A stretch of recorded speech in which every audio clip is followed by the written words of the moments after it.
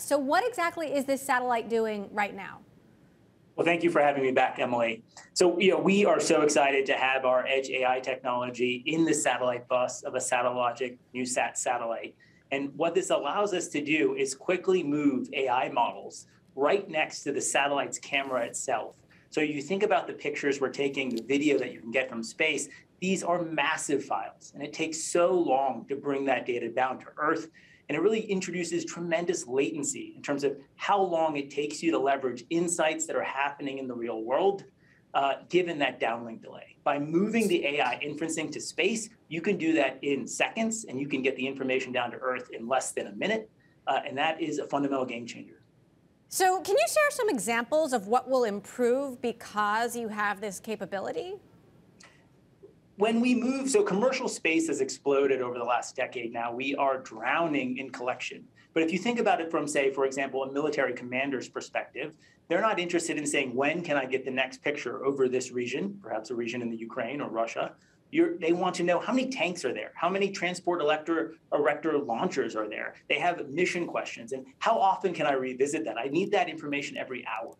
And with this capability, you can now reduce all of that latency to provide real-time insights that provide real deterrence, as we've seen in the conflict in Ukraine, and real insight into what's happening. The war on Ukraine has sparked backlash against Russia's continued dominance in space, and you've got a lot of companies looking for partners as a result. Has Palantir seen any new business because of that? We have really mobilized our entire company against the invasion in Ukraine and the consequences of that. I think in many ways, we believe this situation was foreseeable. And at the time of our listing, we talked quite publicly about how we would not work with the Russian government and actually with Russian companies, given the overall context there. But now our software is being used to power refugee operations from Romania, Poland, Lithuania, across all of Europe. I've talked before about how supply chain is really a software problem. And our software here is helping, just like we do with the World Food Program, it's helping match all of the goods that are coming in, the beds that are available, everything that's coming from the hands of the donors to the hands of the refugees and those who need it, and doing that as efficiently and effectively as possible, given the incredible scale, millions and millions of refugees that need help in this moment.